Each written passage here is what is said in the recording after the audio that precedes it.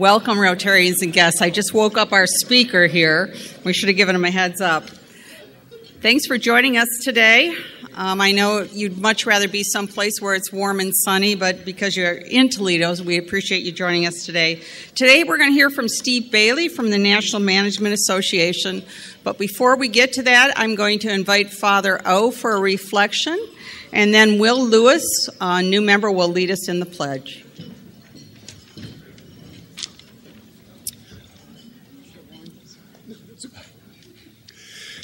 It is said that when Solomon became king of Israel after his father David, God said to him, "Ask whatever you will."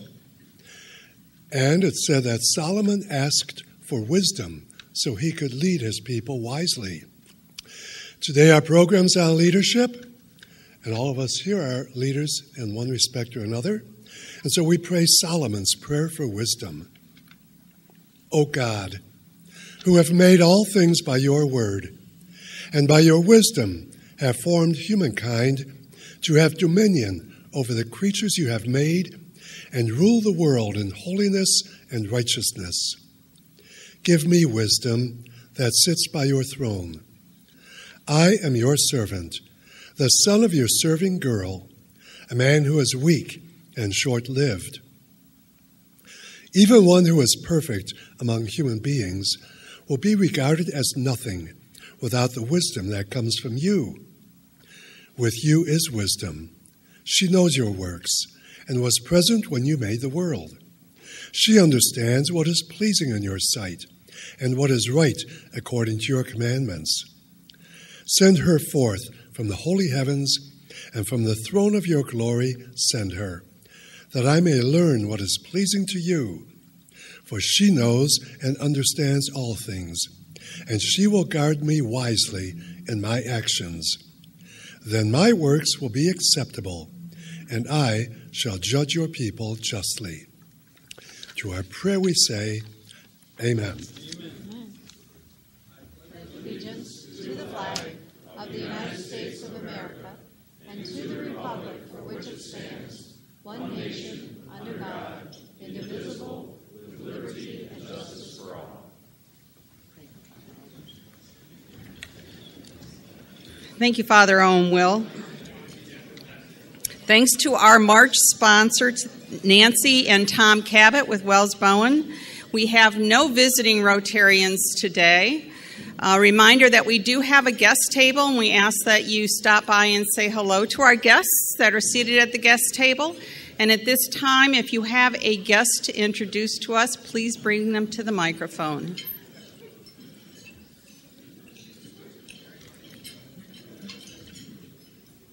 President Sharon, I have with me Casey Hoke from the YMCA. He will be replacing Brad Toth, who moved to Waterville, unfortunately. But Casey will be with us from now on. New member. Casey, welcome.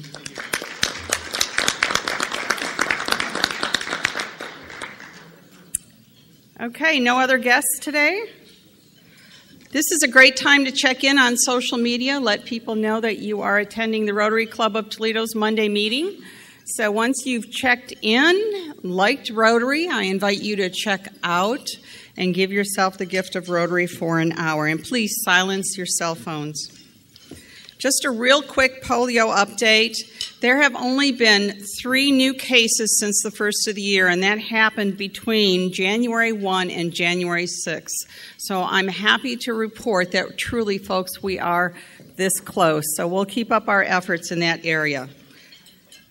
Sometimes people ask me what Rotary is. Rotary is where friends, neighbors, and problem solvers share ideas, join leaders, and take action for lasting change. Creating change in our community is why we have our signature event, ITSA. This year, it's a cabaret. At this time, I'm going to invite co-chair Scott Hinshaw up to share some information on It's a Cabaret. Good afternoon, Rotarians. In case you haven't heard, April 13th is the date for our It's a Cabaret. I will certainly be there, and I'm looking forward to all the fun. And we have a short clip to show you of some of the fun we've had in years past. So, Walt?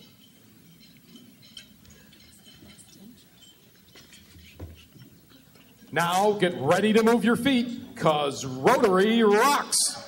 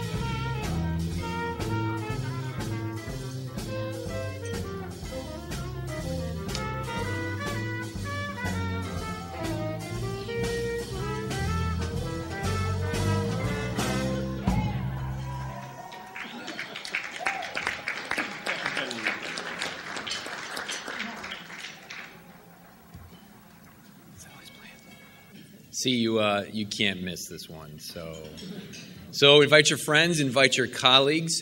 Don't forget to buy your raffle tickets, and I look forward to seeing you all there.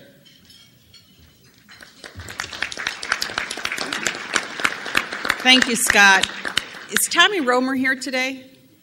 Tommy? I was going to ask what he was hiding behind those tails, because he was the only one in tails, so I'm not sure what he was trying to hide there. But we can't promise you a reprise, but we can promise you a lot of fun, so please put it on your calendar. This time I'm going to invite one of our recipients of the Paul Harris Fellowship, Brian Kennedy, to now award a Paul Harris Fellowship to Rob Crane. Brian and Rob.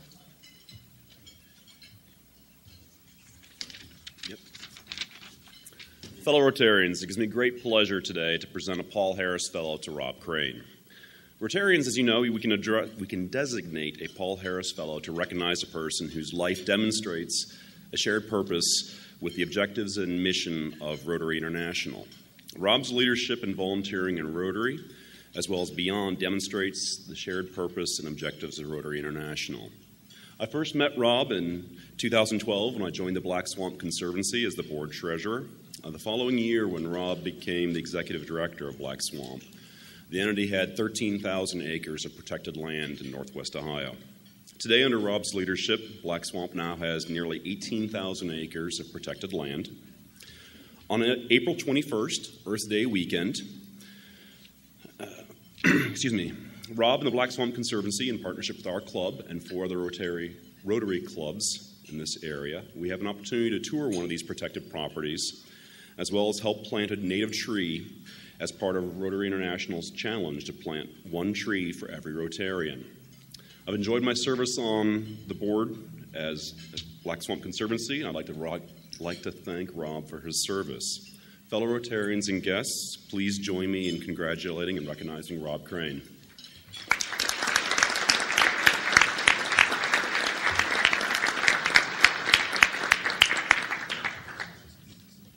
The Paul Harris Fellowship, as you know, is one of the highest honors that can be given to any Rotarian, so congratulations, Rob. At this time, I'm going to invite George Eistetter to come up. George, a member since 1975, and he is going to introduce new member Lou Rosenblum from Toledo Country Club. Hello, everyone. Hope you're all doing well today. Fellow Rotarians, I am pleased to introduce our newest member, Lou Rosenblum, to you. Past president and longtime member Walt Churchill joins me in his sponsorship. Lou joined the Toledo Country Club as COO and general manager in March of last year. Lou has spent most of his life in the Cincinnati area, having studied photojournalism at Kent State University before graduating from the University of Cincinnati. He first used that education by working for a newspaper in Middletown, Ohio, before being in the photographic equipment and supply business for 5 years. Boy, that's a long word. He began his career in country club management after meeting his future wife-to-be, Connie, who was already working for a club in the Cincinnati area, and encouraged him in this endeavor. Before coming to Toledo, Lou was involved with 2 clubs in the Cincinnati area and 1 in North Carolina. He has long been involved with the Club Managers Association of America. Lou and his wife have a grown daughter and family and 2 granddaughters. They recently purchased a home in suburban Maumee. His pet peeve is, this is a real new one. I don't think I've heard this one before. Potholes. Please welcome Lou Rosenblum to one of the largest of 32,000 Rotary clubs in the world. Thank you.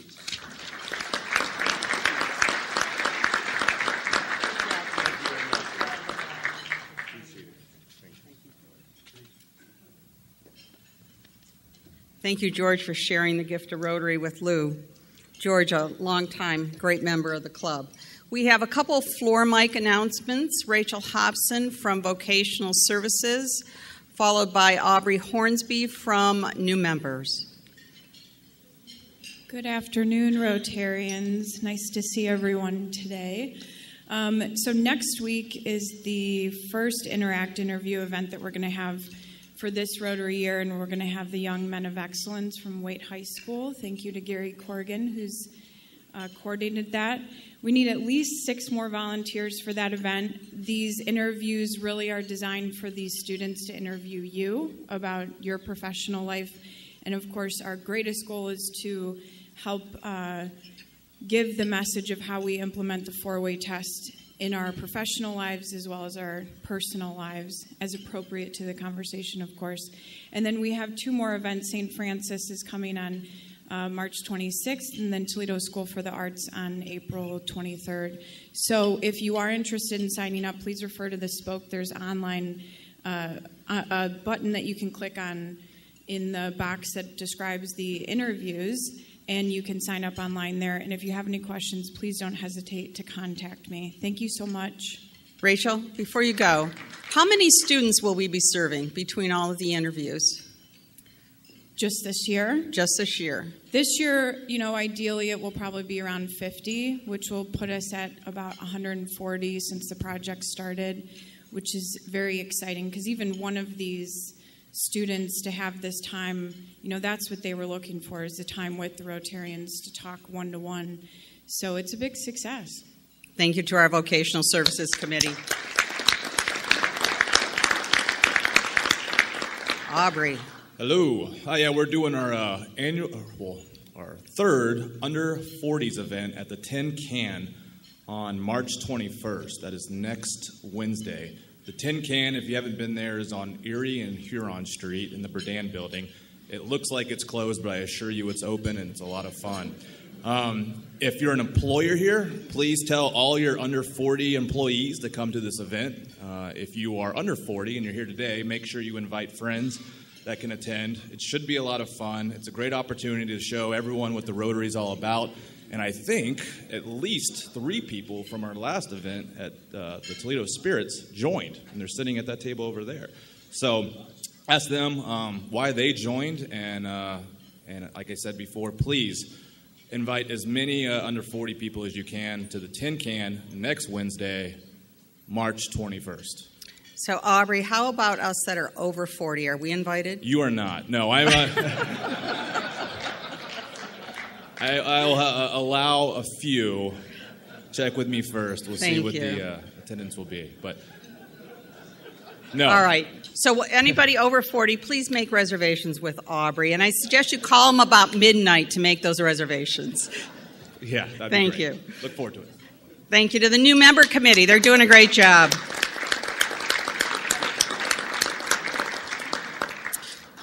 And one of our younger members who needs not much in the way of introductions, Travis Tangeman, is going to introduce our speaker today, Steve Bailey. Travis? Good afternoon, everybody. Well, if I can get my papers to hold still, I guess I'll hold them. So when asked for a short bio, this is what our speaker today provided. Steve Bailey was born and raised in Parkersburg, West Virginia, and received his undergraduate degree and a master's in public administration from West Virginia University. Employed in the banking profession prior to joining NMA, Steve initially served as regional manager for NMA's 12-state Northeast area. He eventually moved to Dayton, Ohio, and joined the NMA headquarters staff, serving in a variety of positions. Steve became president and executive director on January 1st, 1993. He also serves as a member of the Board of Regents of the Institute of Certified Professional Managers, located on the campus of James Madison University in Harrisonburg, Virginia. In his spare time, Steve is active with the Sigma Chi International Fraternity. He is a member of the Risk Management faculty, where he does leadership training for undergraduate students. That's where Steve left off. What Steve won't tell you is that he is just a bit more than that. You see, I met Steve through Sigma Chi, and he is much more than that. Since Sigma Chi's founding, and I know there's some fellow SIGs here in the room, a little over 300,000 men have been initiated into our ranks. Steve, being ever so modest, will never tell you that of those more than 300,000 people, he is one of the 0.23% of all Sigma Chi's to have ever been inducted into the Order of Constantine, which is the highest honor a Sigma Chi can receive. But that's not what makes Steve special. Let me give you a little context. See, having known Steve for over 25 years, like me or not, Steve is a huge reason for who I am today. Outside of my parents, this man was the first person in my life that ever challenged me to ask what it was that I wanted not only to be, but to give to the world. This man changed how I viewed the world. A world where I wasn't the deserved recipient, but a world that would benefit beyond myself. The day I met Steve was a September day in 1992. I was a shy kid who was trying to figure out where he belonged and found himself at a fraternity rush event. Expecting the same spiel about how a group partied or how they were popular, I was seated in a room eating spaghetti and wondering why the hell I was awake this early. And a man came to a podium. My life was changed at that moment. I won't bore you with the details of what he said, but for the first time in my life, I wanted something, and it was something very similar to Rotary. I won't lie, I was excited for what it did for me, but I was more excited about what it could do for the world. And this is why this man became not only my first mentor, but he became my best friend. Since that day, we have done dozens of speeches together, but I always go first. That way, I get to relive my 19-year-old self and get to watch him close the show. So it is with great honor that I get to present Steve Bailey, President and Executive Director of the National Management Association, and one of the greatest friends I'll ever have the honor of knowing.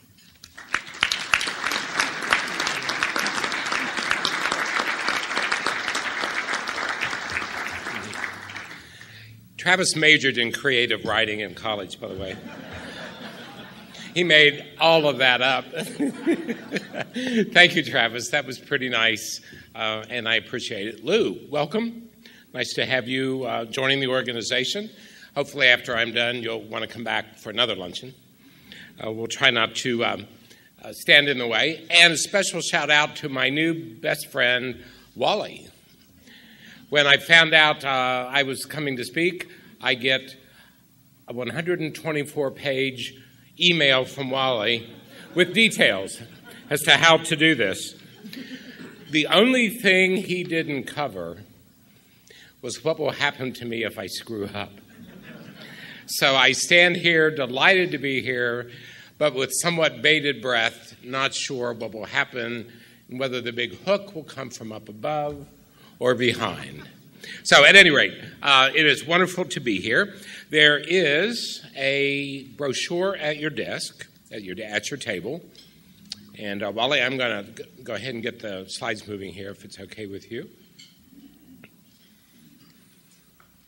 Anyway, that will tell you. All right, let's go back one. Let's go there. All right, that will tell you a little bit. I'm going to give you my 45-second elevator speech. I do work for a professional educational society known as NMA, the Leadership Development Organization. We've been around since 1925. I wasn't working there yet, but we were started as the Dayton Foreman's Club and then grew into the National Association of Foremen. About 1956, the name was changed because the mission had changed to the National Management Association. And then about 2005, we rebranded into NMA, kind of like AT&T. They didn't lose their name. They just started going by their initials. NMA, the Leadership Development Organization, because that's where we are and what we're doing. I was chatting with Katie outside a little bit, and I told her, I said, we have chapters as large as 2,200 at Lockheed Martin in Fort Worth, where they build the F-35s. To just up the road in Detroit, I have one at Blue Cross Blue Shield of Michigan. They're at about 1,100 members. But most of our chapters are small, in the 50 to 100 range, just in-house organizations, some community-based, where people come together on a regular basis to learn from one another. They hold monthly luncheons, much like this. They do professional development classes, sometimes at lunch as lunch and learns, other times as after-hours programs. They're out in the community doing community service, but they are run by the employees who belong to them. So it's kind of like Rotary in many, many ways, in that we're just asking professional men and women to get together and say, what do we need to grow personally and professionally? So I have seen a lot in my tenure with NMA. I was back in my college town of Morgantown in November, and I ran in to my first boss and my first mentor. And once we decided that we were both lucky that we still had hair, albeit white, I said to him, and I said, I don't mind the white hair because I appreciate the wisdom that comes with it. And without missing a beat, Barton looked at me and he goes, it's not wisdom, it's perspective. And I went, oh. He said, wisdom comes later. I don't know how much later, but obviously I don't have it. So I am here to basically give some lessons learned and some best practices from what I've observed over my many years working with such a broad range of business and industry. And maybe another way to put it, I love those farmers insurance commercials where they say, we know a thing or two because we've seen a thing or two. So that's kind of where I'm coming from today. So let's get started with one of the things we do every year in our organization is honor an Executive of the Year. It could be from a small organization, it could be from a large one. In this case, this is Hudson Drake, who had a background in aerospace and military, running many, many different companies. He was at Teledyne at the time he was Executive of the Year. And I never had legitimate thought of my own. I steal them from other people. And I always have a card in my pocket so I can write down something that someone might say. Well, that night I was busy writing. Because one of the things he said looking out over the audience, he goes, ladies and gentlemen, I don't know if leaders are born or if they're made. But what I do know is that you always see them coming. And then he kind of tossed out a question. He goes, so who are these people? But he answered his own question during his acceptance remarks. He said, they are people who add value. Their contributions are visible. And then he added, and they are people who have impact. Their contributions make a difference. So that's really what I want to talk about. I understand I have until 3. Is that right, Sharon? Yeah, 3 o'clock. Okay. That's really what I want to talk about is how much impact are you having? So let's talk about that a little bit. First of all, you don't have to be a CEO and you don't have to sit in a corner office to have impact. All of us, every single day, have an opportunity to positively influence other people and ultimately the performance of whatever team we're on, whether it's Rotary, whether it's back at Owens Corning, whether it's at the car dealership, your insurance agency, it doesn't matter. Because you see, leadership is not about the position you hold in an organization. That's a huge mistake a lot of people make. Leadership is a matter of the influence you have on others. And in my career, one of the wisest people and one of the best leaders I've ever known was a maintenance man in our office for many years. Joe was just wise beyond his years. And he always had something positive to say, and he always had a unique way of looking at things. Now, some of you may be saying, well, I'm not a leader and I'm not a manager, to which I went, oh, yes, you are. Everybody can lead, and everybody's a manager. You manage your time, you manage your desks, you manage your projects. Some days you just manage to get to work. So we're all managing in one way, shape, or form. So let's move on and let's talk about 5 ways where you have impact. One of the reasons I always put a number to things is that when I get to number 5, Lou and everybody else can go, thank God he's almost done. So we're working there.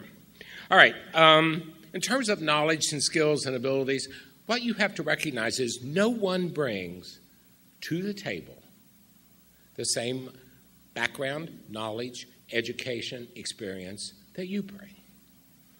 So your perspective is unique and it's valuable, and you have to know how to use it to your advantage. But it's more than just technical know-how. You know, for most of us, we enter the workforce with a basic set of skills, maybe with a degree or an interest or some kind of internship. But there aren't very many people in this room this afternoon that are still doing what you did when you first entered the workplace, myself included. Because career tracks have a funny way of changing. And Travis knows, back at the University of Dayton, I used to tell all the guys, especially the liberal arts majors, take a course in accounting. And they'd look at me like, why? And I said, because I don't care where you start. At some point in time, somebody's going to throw a balance sheet in front of you. And you're going to look at that and you're going to go, uh-oh. Maybe I got a degree and not an education. So these career tracks change. So what happens to us? Our roles change. Suddenly we assume management responsibilities. And somewhere along the line we figure out we need to fine-tune some other skills. So arguably, excuse me, the most important of those are communication skills. I'm not talking about reading and writing or even public speaking necessarily, although they all help. To me, a lot of it is about learning to read other people and answer your phone and turning your phone off when it's ringing in the middle of the meeting. That's okay. You just go ahead and take that call. If it's my mom, tell her I'll be home later. So understanding communication. I mean, let's think about it. How many times have you sat in a meeting and you've watched someone shoot themselves in the foot and they don't even know they're bleeding? You're sitting there going, oh my God, I can't believe they said that or they did that.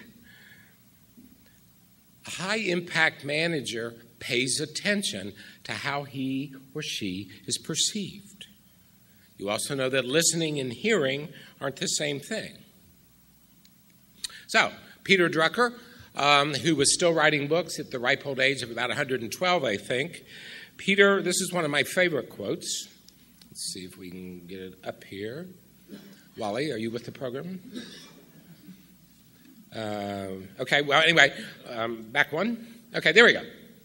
What Peter Drucker said at one point in time was, most important thing in communication is hearing what isn't said.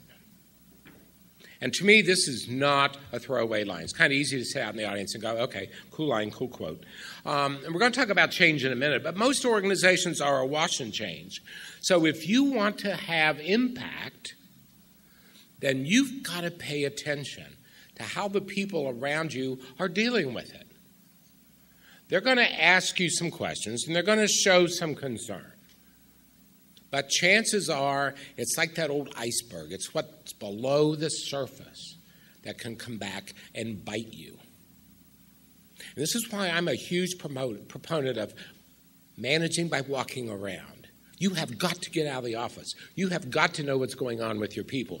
I don't care if you talk to them in the water cooler, in the kitchen, in the parking lot, doesn't make any difference. You got to find out. That's how you have impact. So, another skill, political skills. Kind of joined at the hip with communication skills in some ways, but to me, it's simple. It's acquiring knowledge of the organization in which you work. How does it work? How do people function in it? And I'm here this afternoon to tell you that having a political sense is not the same thing as playing politics. One is having a sense of timing, setting the stage for success, getting things done. The other is self-serving and backbiting, and usually backfires. And none of us really mind when someone who's playing politics gets caught and nailed. To me, it's having impact by understanding the power structure. And it's understanding that org charts are done in 8.5 by 11 for a very simple reason, so you can file them away. Many times in most organizations, power is vested somewhere else on that org chart. And if you're going to have impact, you spend enough time, you do enough digging to find out who really holds the power.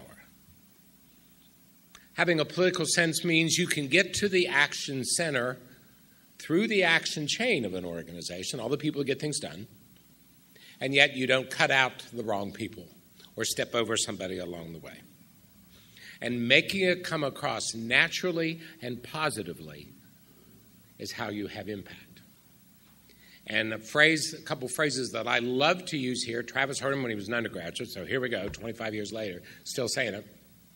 If you're going to have impact, you have to know how to influence without inflaming.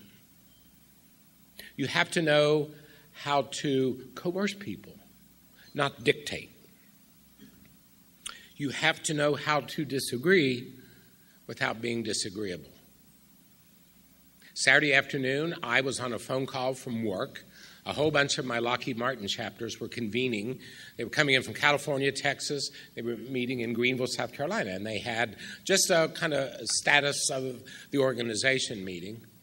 And even on the phone, supposed to be an hour, it was 2. Even on the phone, I could tell that one gentleman was just irritating the living you-know-what out of everybody else. And he was clueless. And I would love to have been a mouse in the room when that meeting was over. All right. Another way you have impact, your personal qualities and your ability to use them. First of all, you have to know how to make a decision. You go, okay, fair enough. But then you have to be willing to make it. So many people hem and haw and will not buckle down. You know, they keep seeking more data. They keep wanting more information, more input. All well and good, but at some point in time, you have to stop it. And you have to decide what you're going to do. A high-impact manager also recognizes that someday you're a baggage handler. I remember when I was young, I remember my dad or hearing people say, don't take your personal problems to work. Good advice. But do you really know anybody who follows that? No. Now, we've got all kinds of different people. There are some folks who have personal issues. They're in the car, they're outside in the parking lot, and they're there, but you really don't see them. And then you have other people on your team who they bring their issues inside, and they're sitting in the briefcase right by the desk, ready to surface at any time. And then there's always the individual who brings his or her problems to work, throws it up on the desk, opens it up, unzips it, and invites you in to see everything that's going on in their life. And you and I just have to deal with that. Times have changed. If we are leading an organization, you're going to have all of these people. So you have to know when to be a coach, when to be a counselor, and when to be a mentor. And you have to be sharp enough to know the difference between those. And you might be sitting out there going, oh, God, here he goes. I do not have time for all this personal stuff and people issues. I would suggest to you that you better, because it's the people who work with you who get the job done for you. So, the other thing you got to do, you got to have a sensitivity to people, and you got to have a sense of perspective. One of my favorite lines that I stole from a magazine article years ago said that some managers are like the bottom half of a double boiler. They get all steamed up, but they don't really know what's cooking. And for the under 40 crowd, this is the double boiler. These are 3 of them. I figured I'd save you from being really rude in front of me and grabbing your phones and Googling it. So here's the picture. Well, there was the picture. Getting bent out of shape. I don't think I ever got bent out of shape in my life, and I don't do it very often, actually. But I don't think I've ever done it that I didn't end up regretting it because I didn't have all the information. I saw what was on the surface. I didn't know what was going on. All right, moving on. I read a great article not too long ago. It said, people have an enormous capacity to endure boredom if they identify personally with the purpose of the seemingly boring job. And you're probably going, well, why is he sharing this?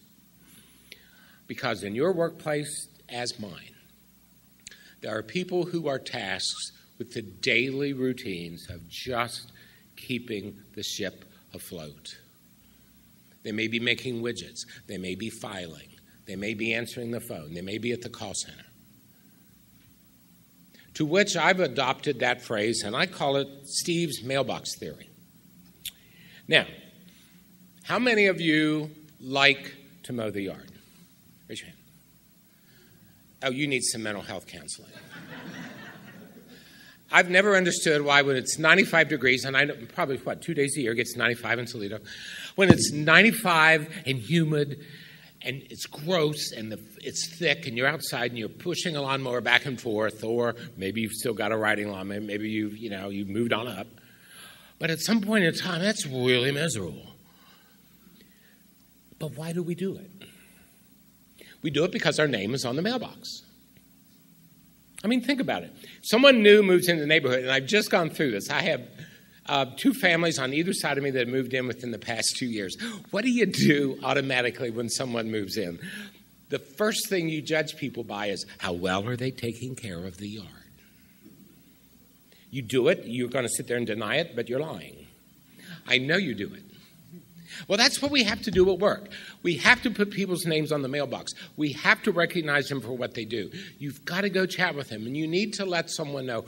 Maybe they're in not necessarily a dead-end job, but they're not going to progress, and they know it and you know it, and they're going to be there for a long time. That's okay.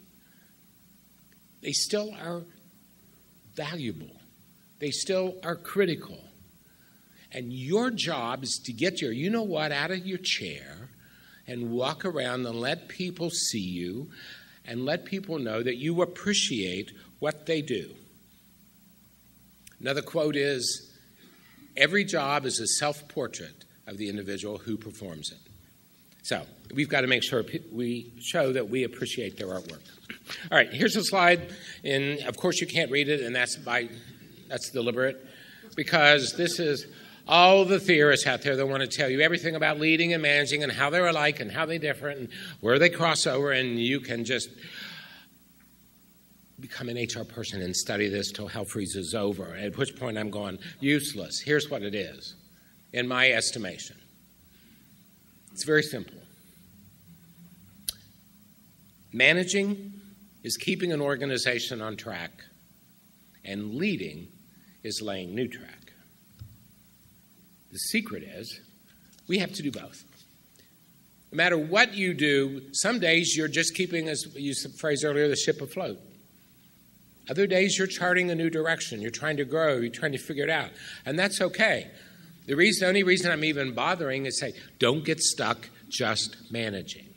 It's so easy to do that. It's so easy to get caught up in the minutia. But if you're going to have impact, then you have to understand what's really going on, and you have to be laying new track and be preparing for the future.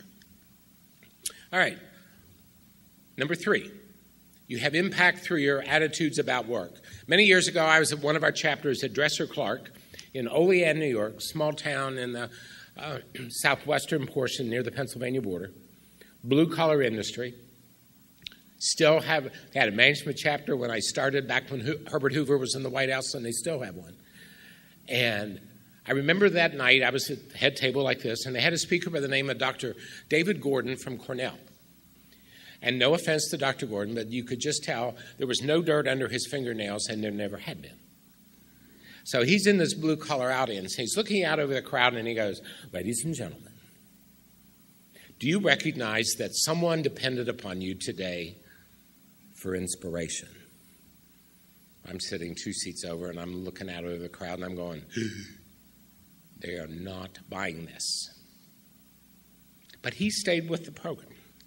And by the end of the day, he had convinced them that every day at work, you and I are surrounded by the creative energies of the people that work for us, and the high-impact manager knows how to harness it. You know who in your company, who in your organization, who down the hall, who upstairs can best do this and best do that. So your job is to orchestrate it. A high-impact manager is much like a conductor. You and I, important point, we create the environment for excellence. If you're in any kind of leadership or management role, you kind of want to lay this off on everybody else. You and I have to create it where people feel comfortable, where people feel that they can bring a new idea to you, where it's safe to fail and try again. Another point, people respond to your presence. If you don't believe me, don't you usually check, don't you always know when your boss is having a bad day? And don't you usually check the lay of the land if suddenly at the last minute you want a couple of days off? Every morning when you walk into work, you're conveying, you're giving away vibes, you're conveying an atmosphere of are you approachable or are you not? And I would suggest to you that we are all amazingly transparent. Think of the amount of hours every week we spend with our coworkers, more than families sometimes. So you can't just breeze in and breeze out, because for 8-10 hours a day, people are reacting to you and what you brought to the table that day. Okay. The other thing to be a high-impact manager is you've got to embrace change. There's an old expression that nobody likes change except a wet baby. Well, okay. If you're a leader or a manager, you better not only like it, you better embrace it. Everybody wants to grow. And like this fish, it looks like he's going into a better place. And I don't mean the great beyond. But he's going into a place with, it just looks a little nicer over there with the plants and this, that, and the other. And my point of this stupid slide is that most people do not get up every day determined to make your life hell by introducing change into the organization. Most people are well-intended, and they're just trying to improve a process, improve an outcome, make things better. Now, guess what? Inherently, we like change. We like to get new cars. We like to get new clothes. We like to check out new restaurants. We like to go on vacation, go someplace new, go someplace different. So by and large, as long as we think something's going to be kind of cool and be better, we love it. And the question is, why do we resist it so at work? And I'm not sure I know the answer to that, but maybe part of it is that people don't mind change, they just don't like to be changed. So, Rotarians, what do you do about that? You make sure that if you're in charge of change, if you're implementing change, that you reach out to the people most affected. Involve them, engage them, ask them. I'm firmly convinced that the best way to improve a process is to ask the people who do it what they would do. That's what drives me nuts about consultants. If some of you in the room are consultants, I apologize. But people, too many times, have all the answers and none of the questions. If you're going to have impact in an organization, you've got to ask the right questions. All right, number 4, creating a learning environment for yourself. It's employability, security. Let's go back one. Oh, come on. Okay, well, I need to stay on this slide. Really what we're saying is you've got to execute strategically and not emotionally where change is coming. Because strategic thinking gets you out of a hole. and prepares you for the future and lays opportunities for you to grow. If you are perceived as someone who embraces change, will do anything possible to make it happen, will embrace it and engage others, somebody upstairs is going to notice. Trust me.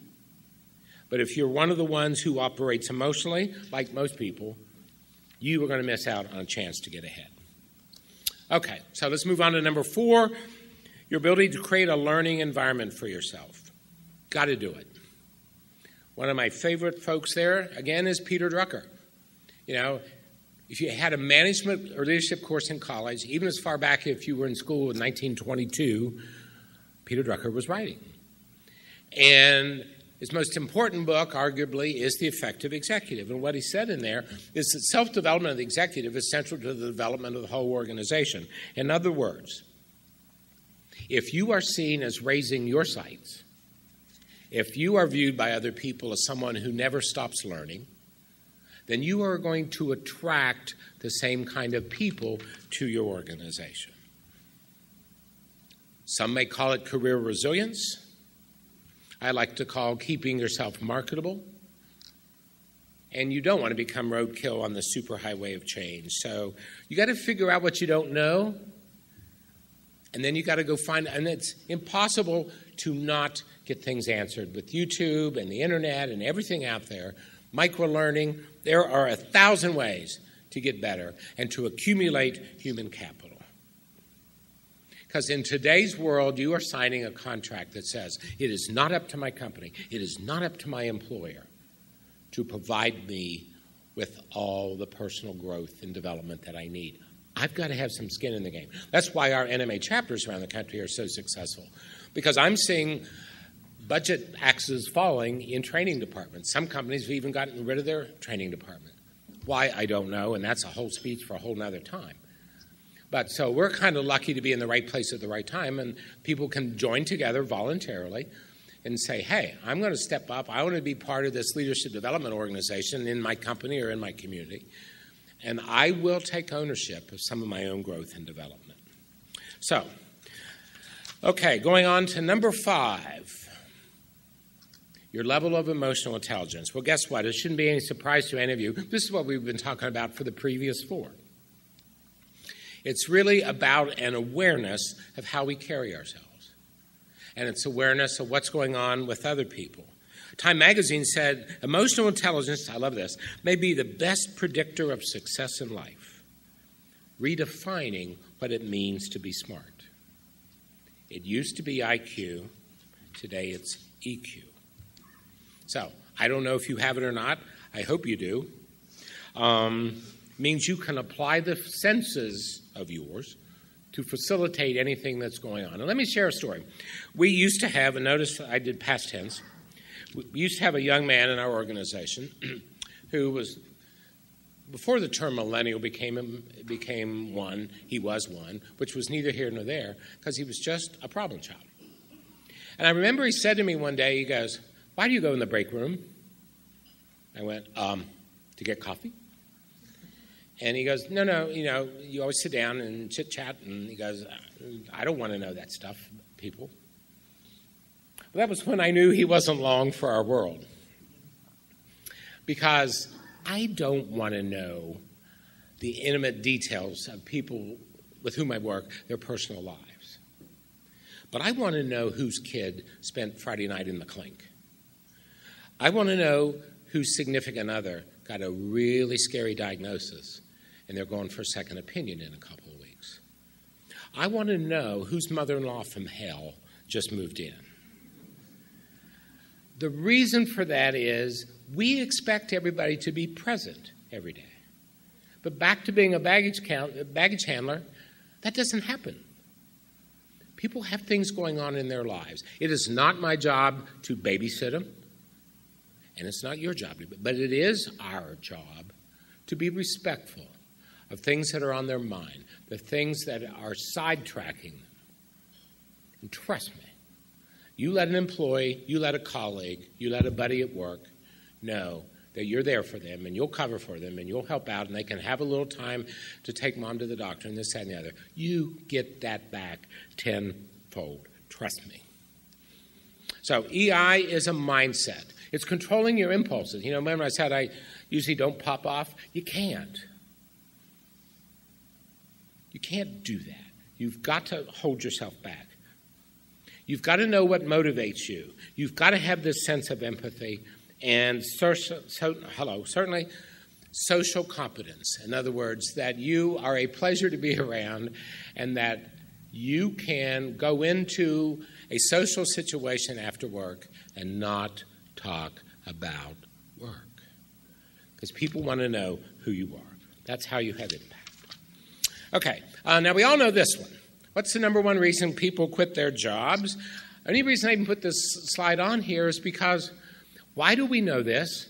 And why do we know that, let's go down to the yellow part, in the State of the American Workplace Study, Gallup found 50% of employees leave their jobs to get away from their manager. Now, this is not rocket science, and this is not the first time any of you have seen it, but most of us are very guilty of going, well, no, that's not me. That's not I. Might be. Could be.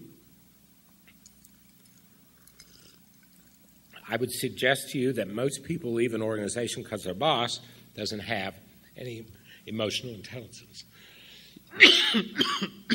Okay, moving on. Slide, please. Back one, Steve. Jim Clifton, who is CEO of Gallup, he said, the biggest single decision you will make, bigger than all the rest, is who you name manager. He should have said whom, but that's okay. When you name the wrong person manager, nothing fixes that bad decision.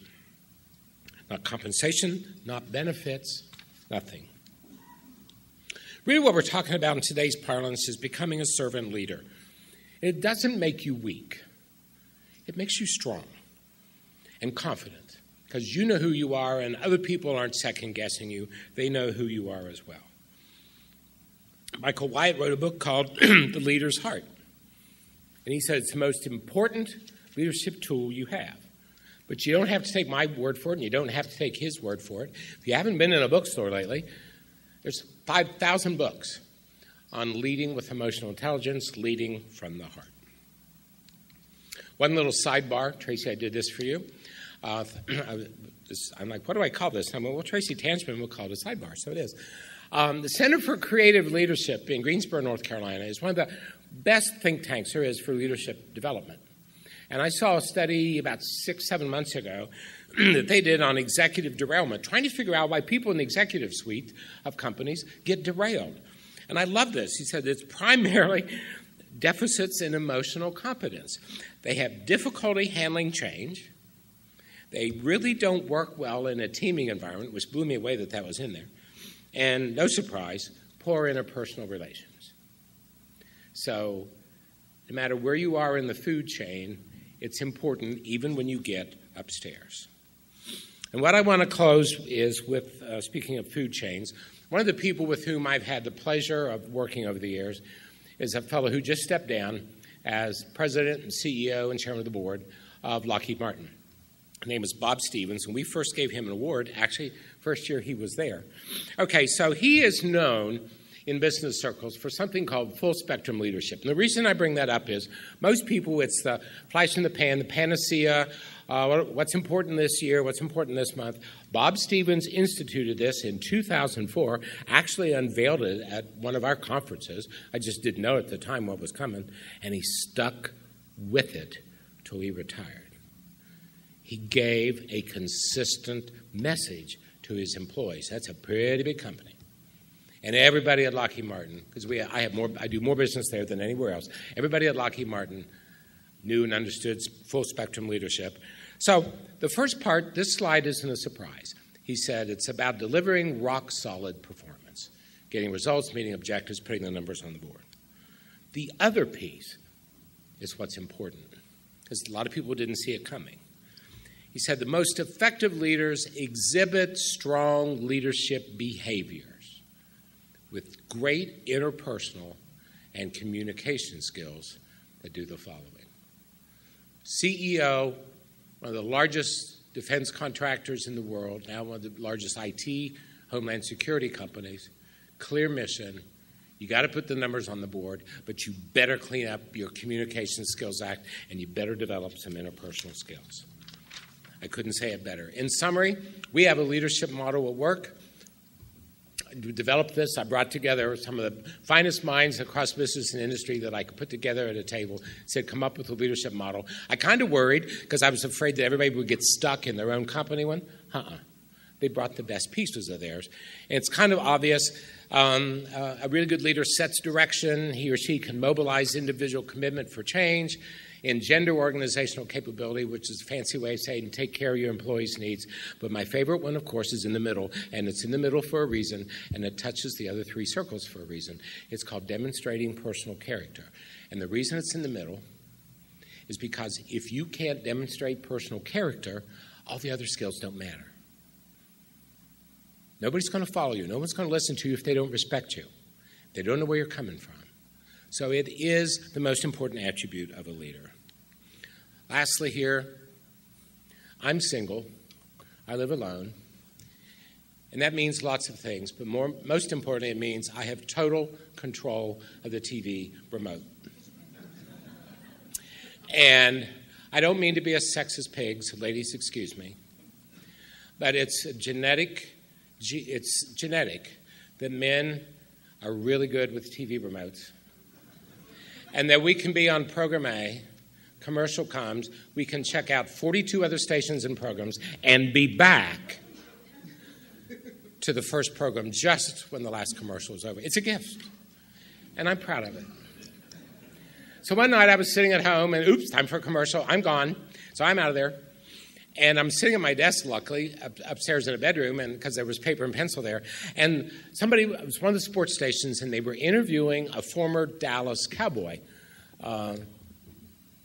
member, team player. And they were talking about Roger Staubach. And I wish I had written down who was being interviewed. I didn't happen. But I did write down what he said. And someone said, well, what was it like playing football with Roger Staubach? And the gentleman didn't miss a beat. He goes, as long as Roger was on the field, I always thought we'd win. I think that is better than any gold watch, any big retirement party. For you and me to know that we have that kind of impact in the workplace. As long as she was on the team, I knew we'd come in under budget. As long as he was there, I knew we'd beat the deadline. Now, to me, that's what real impact is about. So we can't control the wind, as everybody knows, but we can control the set of our sails. So I hope all of you will leave here today and go home and go, I can have impact. It really can happen. So Wally asked me to take a second and see if there are any questions that anyone has. Probably not, because I already told you everything I know. I couldn't answer a question if I had to. So, all right, thank you.